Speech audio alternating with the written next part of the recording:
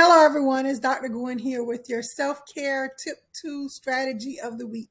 This week, we are talking about being carefrontational. Yes, carefrontational, not confrontational.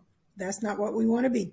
All right. So when we are carefrontational, because we all need people in our lives to tell us things that we need to hear, even if we are not ready to receive it or we are not ready to own it. We need people in our lives to really give us that kick in the butt that we sometimes need to get us in gear. But we are more receptive when someone comes to us from a place of caring instead of a place of confrontation. Confrontation is never fun. Carefrontational is tolerable.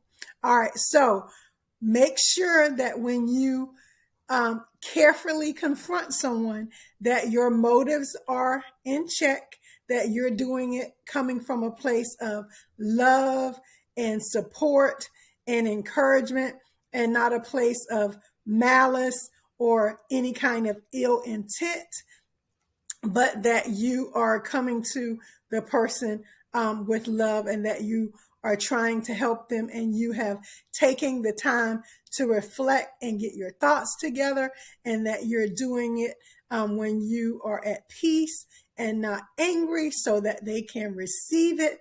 So the lesson for today is carefrontation, not confrontation.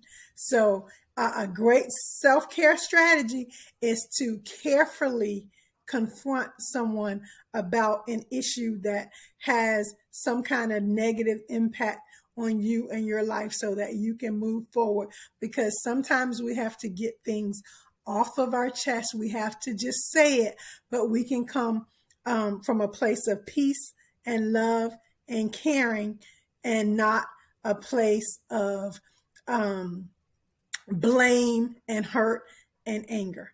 All right. So carefrontation over confrontation.